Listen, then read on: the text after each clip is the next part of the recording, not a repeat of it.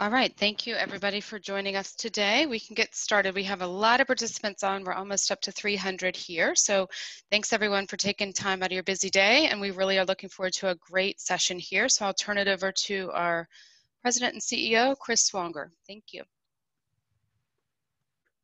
Hi everyone, and first and foremost, thank you for joining on this important topic, cocktails to go, what we need to know. And we're joined here by a great panel, you know, first and foremost, we hope everybody is staying safe and navigating all the challenges with COVID. This will be the first of a couple of webinars that we plan to host on this topic. Obviously, we're all aware of one of the industries that's been hardest hit by COVID-19 or important restaurant, tavern, and bar owners. You know, it's been a real struggle for them. But one effort, and I'm proud to say that Discus has been very much involved with, is to save neighborhood restaurants and bars and taverns. 31 states plus the District of Columbia, DC, have allowed cocktails to go for carryout, and 22 states have allowed for delivery of cocktails as well. Cocktails to go have given consumers a way to get some normalcy in their lives. It's been certainly an economic lifeline for the hospitality industry. In Discus, in the industry, immediately understood the historic opportunity that must be met with a commitment to responsible execution. Anytime when you think about the sale and distribution of beverage alcohol, thinking through the responsibility standards and how to navigate that all the way through the supply chain with our restaurant partners and our retail partners and all of the above always has to be top of mind. So states have provided a variety of safeguards to ensure drinks that were consumed at home and not in the car. None of us want patrons under the legal drinking age, or none of us in the industry, you know, certainly want people drinking beverage alcohol and driving for sure.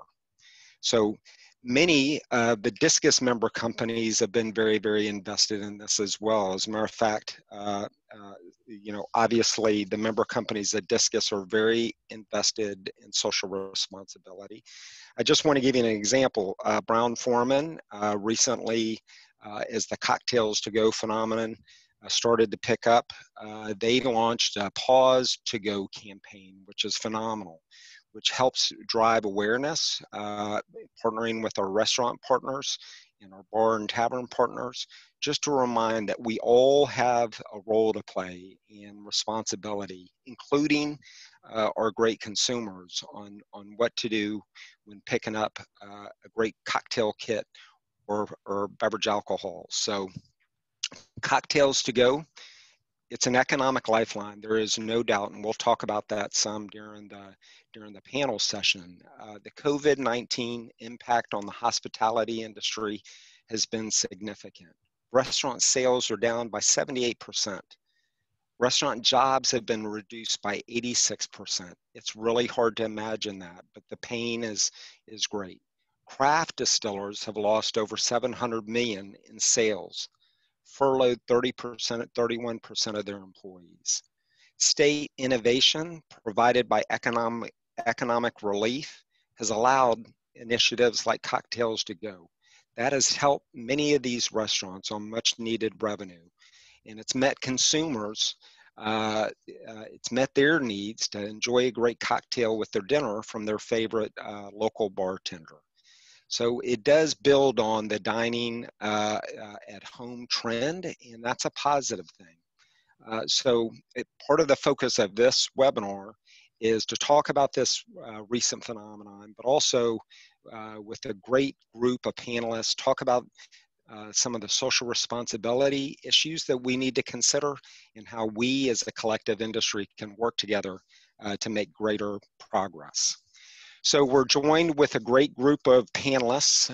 Jonathan Adkins is the Executive Director of the Governor's Highway Safety Association, a national nonprofit that represents state highway agencies. Jonathan has been on point on traffic safety related matters for over 20 years. He has really been on the forefront of this and has been a great guide, certainly for Discus. Without question, Steve Casstevens is the Chief of Police for Buffalo Grove Police Department in Illinois. And he's been on the front lines on traffic safety issues for quite a long time. And we're also privileged, Steve is the chairman of the International Association of Chiefs of Police, a global organization. I had the privilege of attending the International Association of Chiefs of Police meeting in Chicago about a year ago, and it's just really phenomenal. And certainly, you know, our law enforcement colleagues have had to navigate a lot of challenges over the last 5 or 6 months. So we will appreciate the chief's point of view. Suzanne Bohle is the Executive Vice President of Council of State Restaurant Associations, where she is really responsible for fostering and promoting the interests of the state restaurant associations by directing interaction, working closely with the National Restaurant Association and its Education Foundation. I mean, Suzanne in her role is a great asset, collaborating certainly with Discus, but with all the state trade associations as well. Just imagine the challenges that Suzanne has been confronted with many of her restaurant partners. Sarah Bratko, Vice President of Advocacy and General Counsel for the Rhode Island Hospitality Association. Sarah develops and implements legislative and grassroots strategies to promote and protect the businesses. And no doubt about it, Sarah's on the front lines helping all of those great restaurants and bar owners in the great state of Rhode Island. And of course, when you talk about responsibility, Adam Chaffetz with TIPS is really always been on the front lines on these important issues. Adam Chaffetz is the president of Training for Intervention Procedures, or TIPS. They are really the global leader in education and training for responsible service, sale, and consumption of beverage alcohol. Adam's father, Dr. Morris Chaffetz, who I had the privilege meeting way back in the day, founded TIPS to train bartenders and others to recognize what dangerous intoxication can do for the establishments, for the individuals and people around them. So with that, we're going to open this up with a series of questions. Chief Casstevens, you know, from a law enforcement perspective, tell us how Cocktails to Go differs from buying distilled spirits from a store, wine and grocery store, or beer from a convenience store. What are the specific safeguards that we need to think about? So Chief, over to you, and thank you for joining us. Thank you, Chris. I appreciate the opportunity, and thank you to all the other panel members as well. You know, while Cocktails to Go concept is new, it's really not that much different than other options that are already in place in many states, including Illinois. So for example, in my state, you can buy a bottle of wine at dinner. You can drink only half the bottle of wine and you want to take the rest home. And that legislation was passed several years ago in Illinois and many other states. And the restaurant will recork your bottle, put it in a sealed plastic bag, and now you can take this bottle home, so you're not wasting a half a bottle of wine at the restaurant. And so this has already been in place. So this new concept of Cocktails to Go, it doesn't change any of our current laws relative to open container laws. Consumers still can't drink while driving. The cocktails, much like the example I gave, still has to be sealed. All the establishments are still required to do age verifications like they have in the past in any other manner with alcohol. So there are safeguards in place. And some of my favorite restaurants are doing this and they're being very diligent in their practices. I've watched them. And like you said, it's a great way for people to support some of their favorite restaurants and establishments that have clearly been struggling since March, since this pandemic really hit our country. But anybody who knows me knows I've been in law enforcement for 4 decades, and I've been very passionate about traffic safety, always have. And some of my counterparts were a little concerned when they first heard of the concept of cocktails to go. They thought the sky would be falling, everybody's going to be drinking cocktails driving down the road. And they were concerned that, you know, somebody's going to get one or two mixed drinks and they're going to pop them open in their car and drink them while they're driving home with dinner. Of course, my question to them was, how would that be any different from somebody going to the convenience store and buying a 6-pack of beer? That same opportunity is still there. They could do the same thing, pop open a can of beer. So really nothing's different. What it comes down to from a law enforcement perspective is law enforcement agencies, we want to work with consumers and educate them on what cocktails to go is and what it isn't, and also work with our local restaurants and bars and establishments to develop a partnership to make sure that we're educating our consumers. So interestingly, in Illinois, since we've had cocktails to go, we haven't seen any increase in any open container violations. And I think that from my perspective, making this type of concept a permanent law would really provide more consistency in the application throughout our country. So those are my thoughts, and maybe Jonathan Adkins, you might have some other thoughts as well. Thanks, Chief. Go ahead, Jonathan. Thanks, Chris. Sorry, I got excited. Certainly agree with the Chief's comments. The Governor's Highway Safety Association, to this point, has not really heard any concerns from traffic safety officials across the country.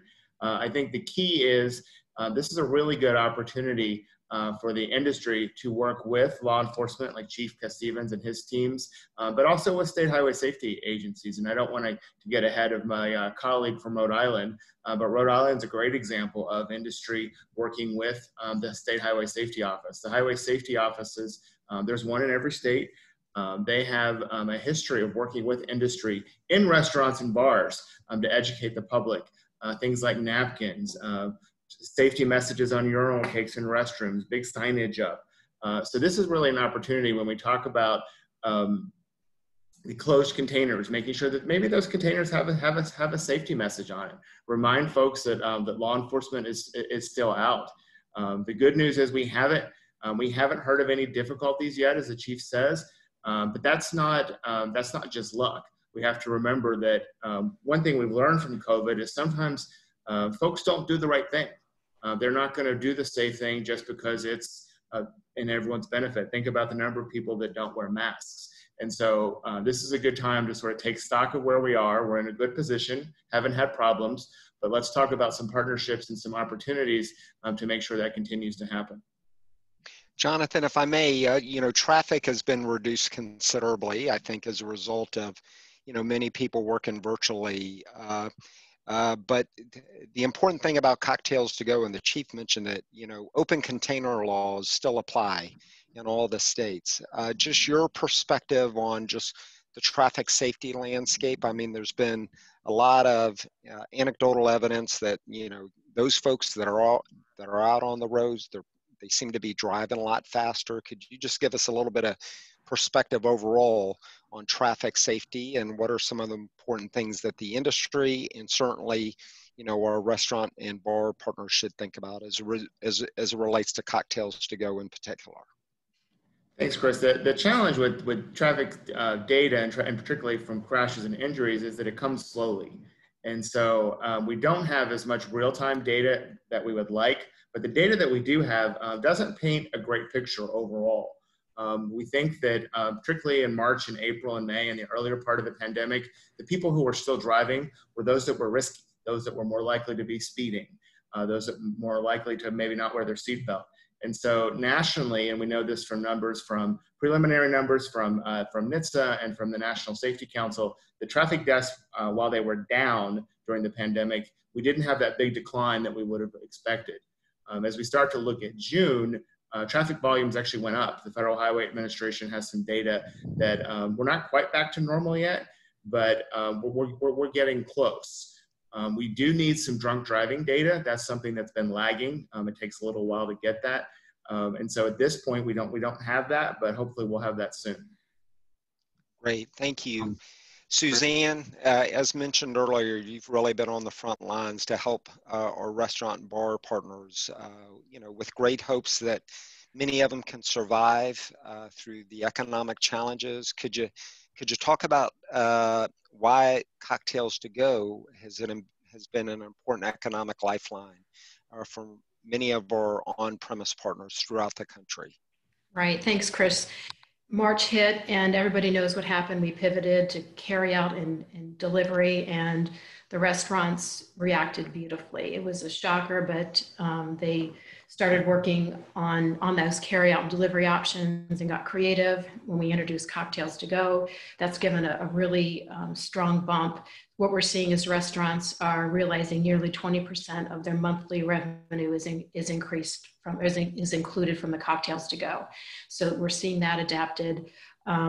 We are also seeing off-premises sales are about 100% up year over year. So there's really been some creative responses to this unusual situation. I think also— Yeah, Suzanne, go ahead. And I was going to talk about the training and such, but go ahead, Chris, if that's where you're going. Yeah, there's been some considerations in some states to even make Cocktails to Go permanent, like in Iowa. I mean, does that give many of the restaurants some predictability as they kind of navigate the economic challenges that they're all confronted with? Absolutely, it does, and that's something that we're working on with DISCUS at the state level. There's a lot of excitement about that. We saw the numbers that are out there, the 31 plus DC, and many are working on this. And so we hope that these initiatives will help support that. Great. And Sarah's on the front lines in Rhode Island, working with the Rhode Island Hospitality Association. I remember in the early days of March when the world changed dramatically for all of us, and Cocktails to Go first came up. One of the important considerations was how to work with the industry to make sure that the product was sealed properly, just so we avoid any temptation of consumer taking that cocktail to go and consuming it while driving. Sarah, could you elaborate a little bit of what y'all are working on, certainly in Rhode Island, as it relates to sealed containers, because that's an important provision on all of this, of course. Absolutely. And when we first got alcohol to go, we started in Rhode Island with just beer and wine, and then we're able to expand it to include a limited amount of mixed drinks. And how we were going to transport it was really the #1 issue that we needed to figure out. The good news was that we had already gone through this exercise, as was previously mentioned, when we did the wine to go. So at least in Rhode Island, we had kind of a structure and an idea of what that might look like, what would be acceptable. We had kind of gone through the process of figuring it out, and it's very similar. In Rhode Island, our requirement is that it has to have some type of cap on the drink, so you certainly can't have a straw in the drink, and it needs to have something like a piece of tape or something over it that indicates that it hasn't been opened. And we really haven't seen much pushback on that. This has been, as we rolled out Cocktails to Go, it's been relatively seamless here. We haven't heard much pushback from the traffic safety side, who we work with very closely on a variety of issues. And I think a large part of that is because consumers and restaurants recognize that this is a privilege that we have right now. It is a way of supporting restaurants. It's a way about bringing the restaurant experience into your home. I learned very quickly that I am terrible at making my own drinks, so it was helpful to, be able to get that help. And so it's a lot about everybody working together, and that's something during COVID that the industry has really excelled at, is working with our customers, working with our employees, working with our community partners to make sure that whatever we're doing has buy-in from all sides. No doubt, and thank you for your leadership, Sarah. And of course, I remember 2 or 3 months ago when the issues of Cocktails to Go came up. Of course, I reached out to my longtime colleague and friend Adam Chaffetz with TIPS. Adam, TIPS has been on the forefront, helping restaurants and bars with all the training platforms. Could you talk a little bit about what TIPS has been doing, certainly to help as relates to delivery of cocktails to go, because that's obviously an important factor in it all. Let me just back up a little bit, because I'm on this panel of experts, and I guess we're all experts. And my dad, who is the founding director of National Institutes on Alcoholism and Alcohol Abuse, used to describe an expert is somebody who takes a simple question, explains it in a confusing way, and makes the audience feel guilty for not understanding. And so I don't feel I'm an expert, but I feel the people we train are really experts. And some of the things that we've gotten feedback is that, and as the chief talked about, what the laws are, sometimes are inconsistent. And it's really confusing because this has been thrown together really, really quickly. And so the state has some laws and regulations, then the county has different laws and regulations, and then the city has different laws. And so they're all confused, and when they ask the enforcement agents on the local level, they give a different answer. So there's a lot of confusion, and it needs to be consistent. And that's what I'm hearing back from servers across the country. You know, of course you have to make sure the person is of age. I'd love to show you a photograph on my phone where people were picking up alcohol to go, and the person who was serving had a mask on, and the person who was picking up not only had a mask on, but had sunglasses on. And that person was carded and didn't even ask them to take off their sunglasses and masks. And I took a picture of it. It was hilarious. You have to make sure the masks are down. You have to take the sunglasses off. This is basic stuff to make sure. But these are the kind of confusing things that come up. I was talking to the general counsel of the California Liquor Board, and he was telling me all the crazy questions they had. And one of the questions they had from a retailer is, hey, since we are now trying to help establishments out, can we serve legally underage people now? And I was like, you're kidding. He did not really ask that. He said, I was blown away too. So there are lots of little things that are coming out. Packaging, as one question's come out, is really sensitive in terms of making sure it's sealed. So in other words, they have these things called doggy bags that the chief referred to that allowed people to take their bottles of wine to go. These things, once they're sealed, they cannot be opened except one time. So once you break the seal, it shows that it has actually been sealed and you violated that seal. So you know, if a police officer stops somebody, you actually have that shown that it has been broken. The other thing that we need to keep in mind is definitely not to serve somebody or sell to somebody, not only underage, but that's intoxicated. So if somebody comes up that's already impaired, it's not okay to give them a drink. The same applies if they're in your establishment. The other thing, and I know we got the highways traffic safety people here and we're worried about people on the road, it's not just driving, it's also walking. So people that live in close proximity to the establishment, you also have to keep in mind, they could step out in front of a car, they could fall off the curb, they could hurt themselves if they're drinking, walking down the street. We train these people to deal with all these different situations so that they're more apt to make a smart decision. They don't cause a safety risk. And most importantly, they don't put in jeopardy the chance that they're not going to be able to serve cocktails to go, because we want that to continue, especially through this hard time. And Adam, y'all've got a certification platform for delivery drivers, right? Because this is a new phenomenon. Right. We actually had been delivery lobbied. drivers of just all the things that they got to think about, right? We had been lobbied by a lot of the delivery groups to develop a specific delivery program. It also encompassed some of our off-premise, and our off-premise had to go situations in it. So there are a lot of different things that go into delivery situations. Some of the funny ones, I'll just bring up one cute one, is that with delivery, and it can be the same thing with to go, if somebody's picking it up, you ask for an ID and the person says, I'm not sure this is a valid ID. They turn to their friend and say, show them your ID. I can't serve this or sell this without a valid ID. They show a valid ID and say, okay, well, obviously at that point, that's a third party sale. And how do you deal with those situations?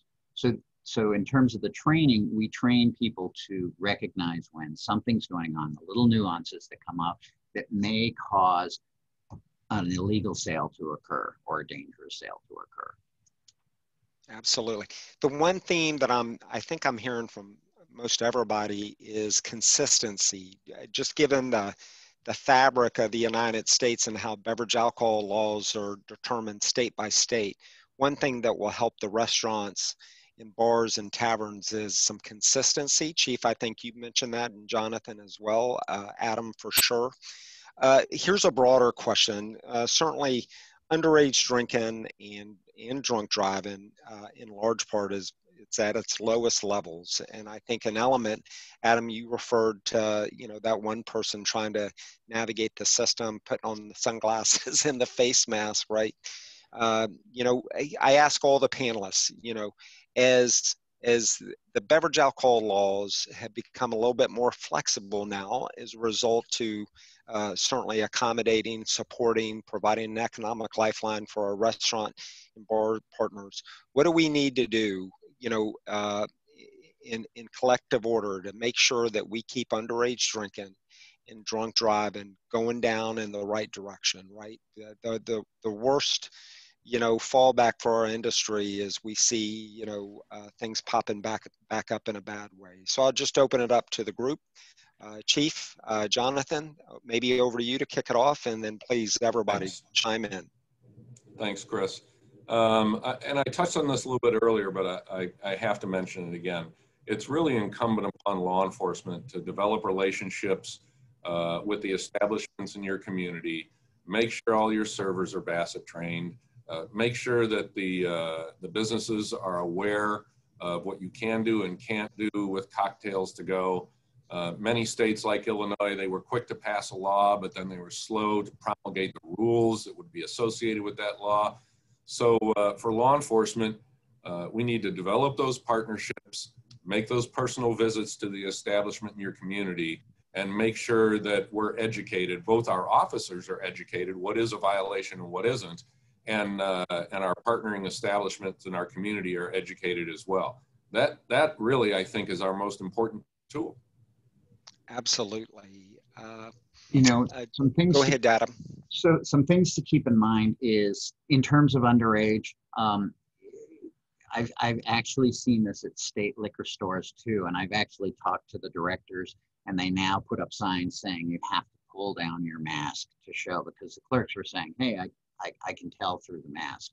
Not okay. So it's all of us need to be into that. But the other aspect that's interesting, and there was actually an article in the Washington Post, there were some kids dressing up as elderly women.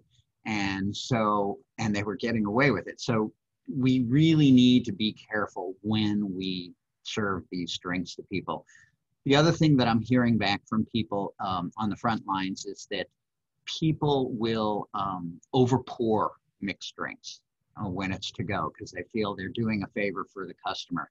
Not a good idea. It should be a measured drink. People should remember, hey, make sure your drinks are measured. Doesn't cut somebody off, give anybody advantage. It's not a smart thing to do, and it can cause a problem.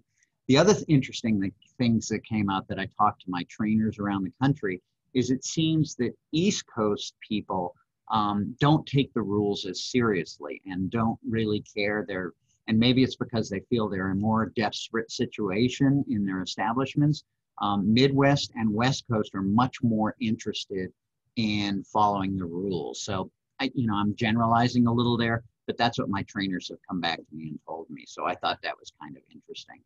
And then the last thing on the actual laws, once we make these regulatory changes, it's really hard to roll them back. So we have to make sure we're really careful when we list these things out for regulators so that we all are on the same page and it doesn't cause any problems down the line. Absolutely. We've got a great question from the audience and maybe direct it to Suzanne and Sarah. This comes from Master Officer Jim Mastoris.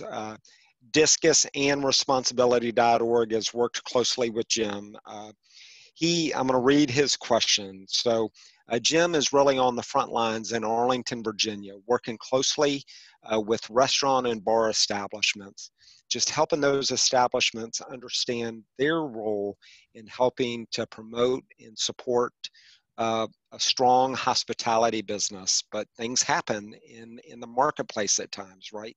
So Jim, under his leadership, helps kind of drive awareness with our restaurant partners. So as a police officer in Arlington, Virginia, I manage the Arlington Restaurant Initiative, which has significantly reduced alcohol-related harm over the past few years through a collaborative program between restaurant and law enforcement. And that's just the way it should work. I'm ad-libbing there, of course. Cocktails to Go has been an important for our hometown restaurants, and we've not seen any citations for server violations. So that's a real testament for our Arlington County restaurants. He hasn't seen any DUI or open containers during this time through patrons who have resisted, from, just trying to be on point with social distancing.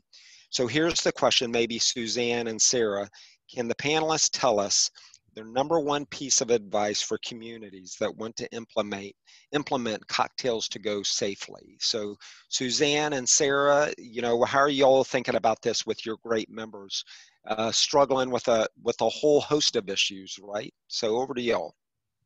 So we, the good news about Rhode Island is that we're very small, and good and bad, depending on the day. And so we have always had a really great relationship with our communities and our law enforcement partners. When we first started rolling out alcohol to go, the areas where we did see some challenges were in very tourism heavy dependent areas that were very pedestrian based. And there seemed to be some confusion among the customers that we had to kind of educate them that alcohol to go does not mean that you can drink in public. So there was a little bit of an education that we had to do on the consumer side of things. So we developed what we called our consumer confidence cards, which were little cards that were handed out to the consumer when they went in to pick up their takeout or they went to go dine in, that explained to them, these are the new rules of dining. And it wasn't just on alcohol to go, it was on, wearing your face masks and disposing, if you are doing takeout, disposing of your trash responsibly in designated areas. And we saw a really positive turnaround very quickly from those communities, because dining out has changed a lot. There's a lot of new rules. There's a lot of new things we have to kind of figure out now. And so we really had an education focused based process as we went through it. Yeah, great, Sarah. Education is the key. It's just, part of the challenges the country has had to navigate just on wearing the face mask, right? Understanding why that's so important. You see videos pop up, people struggling to understand the importance of wearing face masks as well. Suzanne, over to you from a national perspective. Absolutely. So our servers and bartenders are trained. We have a training program called Serve Safe Alcohol. And so they were trained before COVID hit. We are tracking the expanded off-premises laws at the state level, so the restaurants understand what's going on. So you have a safe alternative restaurant experience, really, is what I would sell it as. You hear the story, you want to have your favorite tacos, but maybe you want that margarita with it as well. So this is an opportunity to have that in your community. It supports the restaurant, it supports the economy, and I think it's a win-win, and people need to understand that it's safe, it's different, and go for it, enjoy. Yeah, another example, I mentioned this earlier, the Pause to Go campaign launched by Brown-Forman. That's just an example of just, this is going to have to be top of mind for everyone within our communities, certainly within law enforcement and all of the above.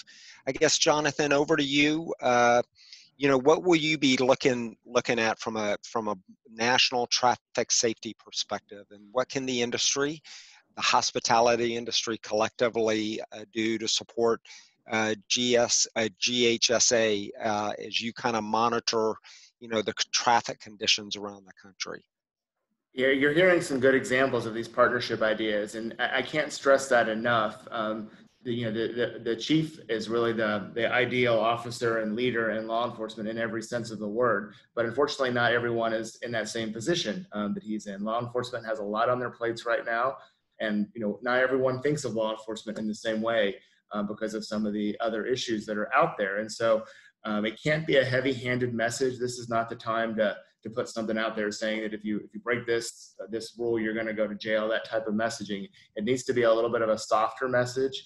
We want to encourage people to do the right things. There's benefit from a traffic safety standpoint, certainly if people take their margaritas home, and it's lunchtime in the East Coast, and that sounds really good right now.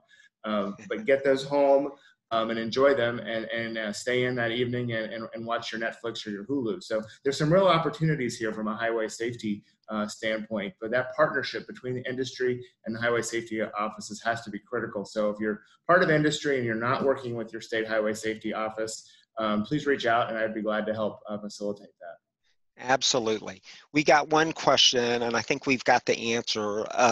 One of the questions was, how many control states have adopted cocktails to go? And as I understand it, 11 control states have adopted cocktails to go, and including also Montgomery County as well. And I can tell you from a Discus perspective, our control state partners have really been phenomenal in navigating and helping support their consumers, of course, but certainly NABCA and our control state partners have really been on the front lines, fulfilling their obligations to ensure that the sale and distribution of beverage alcohol to consumers is done in a safe way. Another question that we've got, and maybe this might be for Suzanne and Sarah, is any advice on what the sealed packages should look like? I think I saw a comment pop up that one participant on the webinar mentioned that when they ordered cocktails to go, the server put the product in the trunk of the car, which is obviously, that's a safe way of making sure the product stays, in a control situation en route to someone's home and so forth. But any particular advice on the sealed containers? What should that look like? I know there's a lot of different examples all throughout the country, right? Correct, they are. And I'll let Sarah dig in a little deeper on this. We've had a lot of discussions among the states and sharing vendors that support this. So I think Sarah may have some actual hands-on examples. So here, everybody does it a little bit differently depending on kind of what they're selling. We have one of our members does it almost identically how they do wine to go. They use the exact same bags. They've been able to actually find smaller bags because the jars that they're using are smaller. And so they kind of just, the way that the wine to go works and the way that they're doing it is they have this bag that gets sealed and then you staple the receipt to it. So that's been some way that people do it. Like I mentioned before, some people do it with the tape over it. So, and they have writing over it that indicates what's in the drink and when it was sold. But we haven't received much pushback from it. I think there really haven't been many instances of, if at all, that I have heard of there being an issue with someone driving with it. Most people tend to put it in the back of the trunk. It seems to be kind of the benefit of doing the alcohol to go is with the curbside pickup, which goes in the back of the car. We also require in Rhode Island, when you do alcohol to go, it gets sold with food. You're not allowed to purchase alcohol to go just on its own. And that's very similar to a lot of our liquor laws anyway. We don't have a separate bar license in Rhode Island, so our restaurant establishments all have to serve food with alcohol. And so that's been very seamless. As states look into whether or not they want to do this, or if they're looking to make this a more permanent process, having it rolled into the requirement of serving it with food seems to kind of derail people that might just be looking to grab a drink on their way home or something like that. So I think that kind of partnership works very well together. Absolutely, with limits on how much alcohol can be included in cocktails to go, right? Yes, our law, don't quote me on the numbers, but I believe it is you are allowed to purchase 72 ounces of a cocktail with not more than 9 ounces of actual liquor in the cocktail. So like I said, don't quote me on those numbers, but it's something close to that ratio. And that was really to address two issues. One, as Adam said, we don't want people over pouring. We certainly don't want someone just filling up a mason jar with tequila and sending someone home with it. And we also want to make sure that the drinks that we're selling is really taking that restaurant experience home. That's the whole purpose of us doing this, is not to make it easier for people to drink. It's not to make it easier for people to get alcohol when they're going somewhere. It is to take the dining experience and to take it from the dining room and put it into your living room. And by putting that limit on it, it makes it very seamless and really, I think, highlights that message. Absolutely. Chief, did you have a question, or Jonathan, did I miss that? Yeah, I've got a great question from the audience. Go ahead. Just add on Sarah's good points that one of our members from out west, tying into what Adam said about folks out west, mentioned there may be opportunities to have small coolers that would be branded with industry's name and a safety message that go in the trunk. I think one of the western states may be doing that. That gets the, that addresses the container issue. It keeps it out of the eye of the passenger and others in the vehicle, and of course the driver. So there may be some opportunities here as this situation continues to look at some interesting packaging, a small cooler or some sort of a device to put them in the trunk. Chris? Go ahead, Adam. Go ahead. All right. Couple things just in terms of Jim, the officer in Arlington. He actually was one of our trainers, and we've worked with him for years. And, one thing that we train a lot of is, it's one thing to educate the drinker, but it's more important to educate people around the drinker to step into these situations, because oftentimes these people don't realize how they're behaving. And there was one question on the list of questions that came up, whereas if somebody's in an establishment and they've already been drinking and they want a cocktail to go, how can you deal with that? Well, that's a really good point. And it really depends on the condition the person's in, who they're with, whether you can read those kind of things. And that's why the training that Suzanne talked about and that we do are also really important for people to do. Also, if you have doubt, don't sell. If people refuse to pull down their mask, don't make the sale. And if you feel uncomfortable or you're not sure, it's not worth the chance, with the fines that go into serving a minor or somebody that's intoxicated or possibly jeopardizing your liquor license. It's just not worth the chance. So the best you can do is say, hey, we're trying to be safe here. We're trying to follow the rules. We need to make sure that, people are of age, and we need to check it. There was also a question on DMV expiring. Again, that's going to go back to your best judgment. If the person looks pretty old and it's only been expired for a little while because the DMV is closed or not taking appointments, use your best judgment, and most of the people that work in these establishments have really good people skills. Use those people skills. And just on the East Coast, West Coast comment, I know people might have been a little bothered by that. That's what I'm hearing from servers and establishments. It's not my words. It just seems, and again, it's a generalized statement, but it was funny that we got that response from some of the East Coast places that just were like a little more flippant about the rules than the West and Midwest. So I thought that was just kind of interesting to bring up. Absolutely. We've got two great questions from the audience. One is, are the regulations different for someone that's going in to dine in?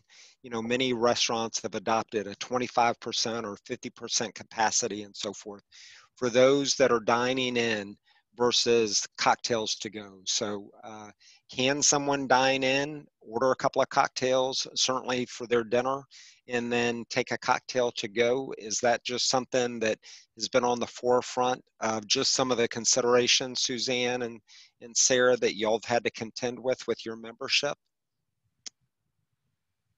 That hasn't really come up.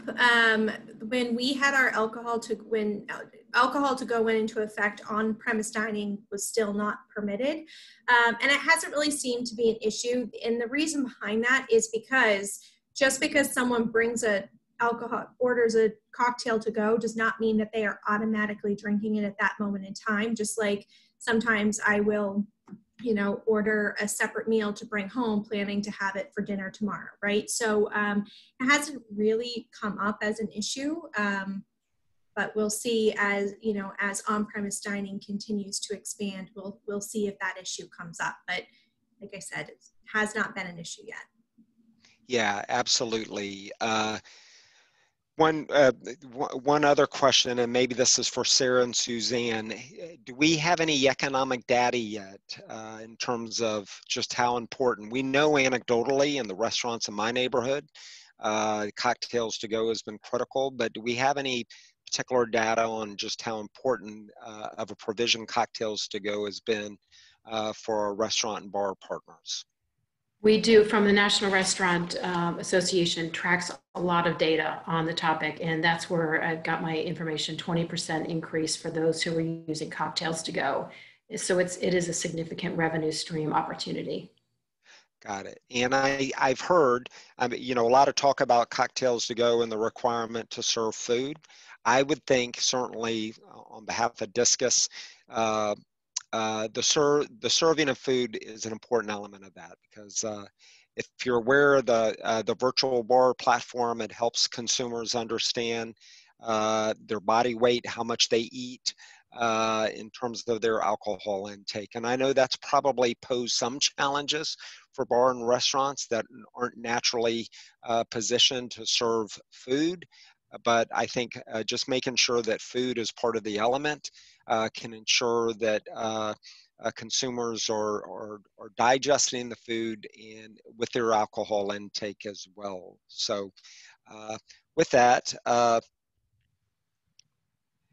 Paul Humphrey's question is that's related to food intake.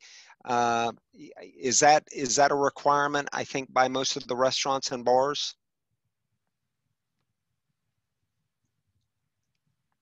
Adam? It is in Rhode Island. I don't know nationally. I mean, is the question, do you have to be eating food? I know in some establishments now, because of the COVID response, there has to be a certain amount of food, like New York State made it that you have to serve food with alcohol. And so they were just serving a bag of potato chips with food, with a cocktail. And so as a result, that kind of upset some people that that wasn't considered real food. People are going to find ways around it. Should you be serving food with alcohol? Just in general, forget about COVID. Of course, slows down the absorption rate, gives them something else in their hand. They don't get distracted by, you know, and solely focus on the alcohol.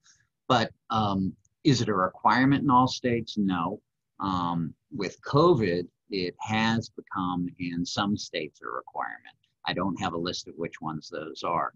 It's always a good idea, but you know, that gets into a whole bunch of details on training, and food helps slow down the absorption rate and gives people something else to do. You know, it also is really important to have, you know, the social interaction. And I don't know how this affects cocktails to go, but you know, and I was thinking about this before the webinar, and this is something my dad stressed a lot in his treatment dealing with alcohol problems, is it's important to drink with people. And it's important to socialize with people. And with this COVID stuff going on, that's getting less and less, and it's very dangerous. And if anybody's been into suicide numbers, they're out of control, and the media doesn't talk about it so much. So if people are going to take alcohol to go, I'd put it upon servers to ask them, hey, you know, you going home, you spending time with somebody, you know, are you drinking alone? I mean, I don't know. You know, when I was a bartender, I was the local shrink, and, you know, I talked to all my friends. I knew everything. And so to communicate with people is really important today, because we're communicating less and less, and we have less social interaction. And I put it on the local establishments to reach out to their people. It will help once this is over and people start coming back to the establishment, but to establish a rapport with them and make sure they feel wanted and part of the community. And they shouldn't be drinking alone if they can, and you know, meet other people and have conversations. As long as it's within the parameters of what's going on, I encourage that so much, because it's something that is hurting a lot of people in our society today. And local establishments, mom and pop shops, restaurants, those are so important to our society for that point alone. Yeah, Adam, we've got one question about the concerns as it relates to pedestrian challenges related. I guess you'd call that traffic safety. And Sarah, you mentioned particularly in the towns that are hosting a lot of tourists, you can see how, you know, people are on vacation, they're trying to navigate, they've got to blow off a lot of steam. That's where, you know, challenges can arise. And we've got to watch out for pedestrian safety and traffic safety and all of the above. So let's see, I think one of the things that I just want to post up is, look, this is going to be an ongoing dialogue for all of us. I think we're probably all in agreement that Cocktails to Go is an important, you know, economic lifeline for our restaurants and bars. But, you know, this is going to be a team effort in partnership with local communities, local restaurants and bars, law enforcement, certainly the traffic safety community, really to bring all this together. And I, you know, the most patriotic thing that we can do at this point is really help support our restaurant and our bartenders and all those in the community that are really, really suffering. And Cocktails to Go has been a great provision that we applaud. Many, many states have embracing it quickly and taken it on. On our next webinar, which we'll schedule in about 2 or 3 weeks, we'll really focus on the delivery and carry out and pick up of beverage alcohol. That's an important element. You know, for all of our audiences, everybody in the audience, you know, we've had a broad audience. I think 500 plus people have signed up to participate. And, you know, that's just a testament of interest in the issue. Hopefully it's a recognition that Cocktails to Go is something important that's helping many of our hospitality partners as well. But this is going to be a team effort. And, you know, the Distilled Spirits Council of the United States is really going to be out in front working with our restaurant partners and the hospitality industry to get these provisions locked in, certainly to be made permanent, but also working in close partnership with law enforcement, traffic safety, and organizations like TIPS, just to make sure that everybody is safe, nobody is held liable, and the practice can be really embraced but done in a responsible way. So with that, I just want to thank everybody for participating. Is there any other questions for the audience? Questions from us? Yeah, any other questions? Yeah, how can we follow up with you guys? Or please feel free to follow up with any one of us. We're there for you. Our website is gettips.com. You should all, you know, OSHA's website's easy to find. But Sarah, Suzanne, Steve, you know, Discus also. Let us know what other things there are out there. This is an evolving situation, and as a result, things are going to change, and we want to stay and in touch with you and hear from you as to what things are happening and how things are changing, and whether it's effective or not, or where can it be improved. Absolutely. Well, Chris. Yeah, Chief. Chris, I just want to say real quickly, first of all, thanks to everybody in your shop for putting this webinar together. I think it's extremely important. Thank you for including me representing law enforcement. We're an important partner in this scenario, and nobody wants to see local businesses in our community fail. And if we can work together and partner with our local businesses and keep our pedestrians and our drivers and passengers safe, I think that's our ultimate key. And it's honored to work with everybody here on this panel. Absolutely. And Suzanne and Sarah, let me just, you know, convey to both of y'all, you know, we appreciate and recognize some of the many challenges that y'all are confronted with. And, you know, please count Discus in to be by your side to help your great members survive and ultimately thrive through all of it. And we appreciate your leadership on this issue, and certainly Jonathan as well. Obviously, we're going to be highlighting this big time on social media. Any particular questions that we may have missed, please register them with us. here at Discus, and we'll come back to you, and stay tuned. We'll be doing our next webinar on this very important subject in about 2 or 3 weeks with a focus on delivery and carry out and pickup for many of our both on and off-premise partners as well. So a big thank you to all of y'all for being on the panel, and stay safe and healthy. Thanks, Chris. Thanks, everyone. Bye-bye.